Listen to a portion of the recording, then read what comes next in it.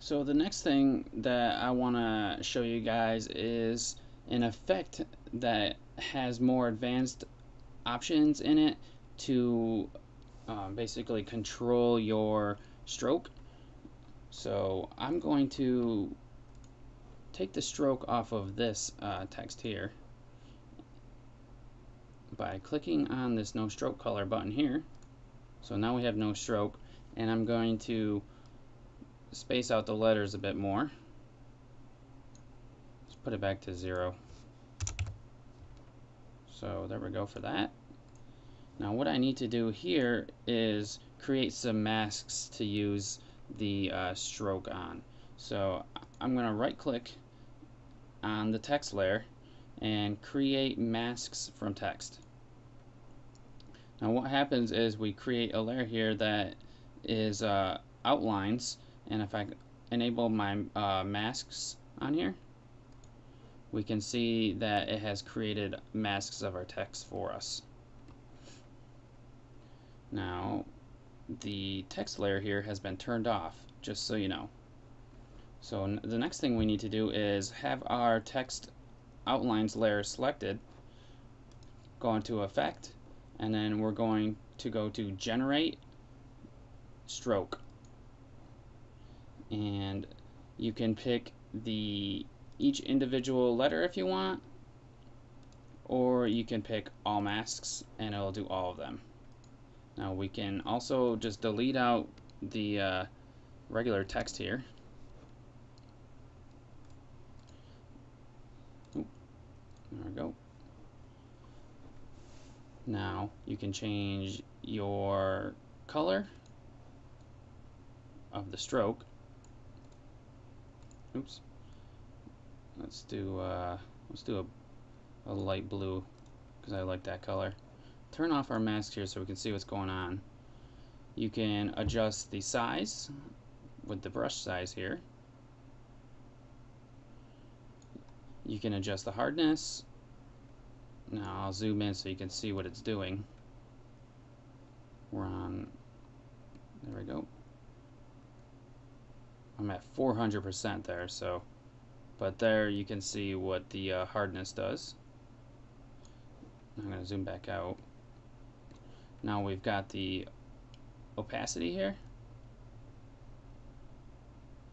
You can see what that does. It creates kind of like some kind of like trippy effect if you don't have it all the way up. Maybe if you're on like mushrooms or something like that, you can go like this all day and see what happens to your mind. Now we've got start and end here. Now you can see that it'll write on the stroke, and you can keyframe this if you would like. And we got our start here, which is going to go from the left. Now as you can see, it kind of puts them on in some like weird order, so it's not always the best. We've got our spacing here, which you can see what that does. Sometimes I don't know when you might want to use that. Maybe if you just make like a dotted line, you want to make like a dotted cutout line, you can use this spacing here. See, that's why it's good to like mess around with your effects every once in a while when you're using an effect. Just check out what all the parameters do, and then you can see how they affect how you can make cool effects. Just think in your mind, what can I do with this? Now we got our paint styles here, where on original image is just like a regular stroke around. If we go on transparent, it's going to cut out the middle. And then if we go to reveal original image, we're going to be able to reveal it using our end and starts here.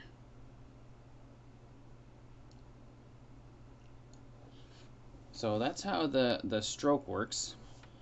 Now I want to show you how to make this a little bit better, because when we use the end and start here, it kind of sucks. It doesn't go in like a way that we want it to.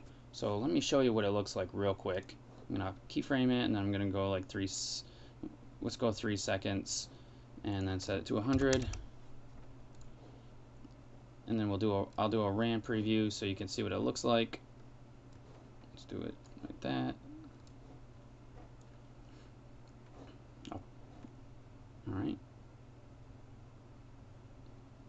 Now it's kind of like it's writing on the letters in a weird way. So there is a way to fix this. And I'll pause the RAM preview. And let's bring our N to 100.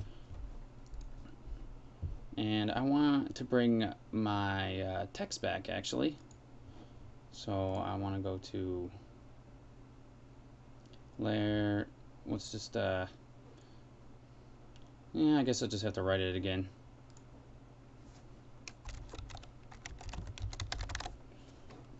Bring this back in. Back to where it was. I'm going to turn off my outlines here.